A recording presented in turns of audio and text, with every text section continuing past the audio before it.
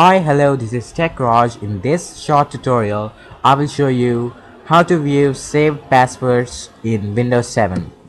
Saved Wi-Fi passwords in Windows 7. Well, to do that, first off, go to your Start menu and select Control Panel. Now, go to Network and Internet.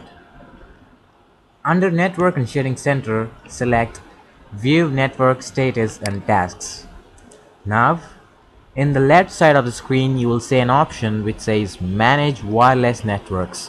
Just click on that, and here you will see a list of Wi-Fi networks which are saved in your computer. Now, let me take this third one. So, if you want to see the password of that network, then simply right click on that network and select Properties, and then a window pops up.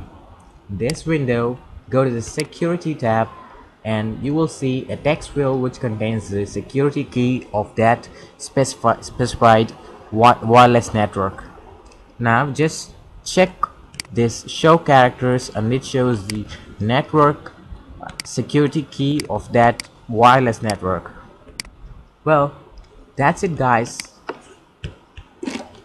Thanks for watching. Please subscribe to my channel, and also do like my Facebook page at facebook.com/techraj156.